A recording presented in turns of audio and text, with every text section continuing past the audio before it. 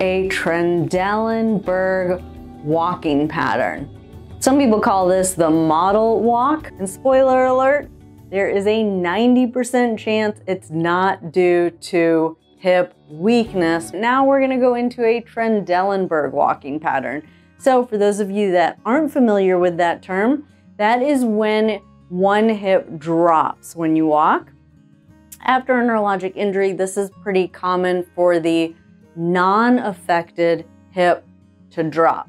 So when you're standing on your affected leg and you're trying to swing your other leg through, you get this little drop right here.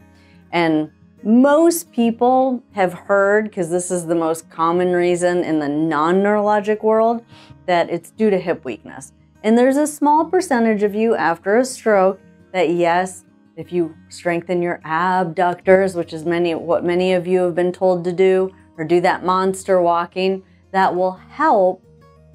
But it is helpful to understand what are the potential root causes outside of just hip weakness that are probably more likely after a neurologic injury.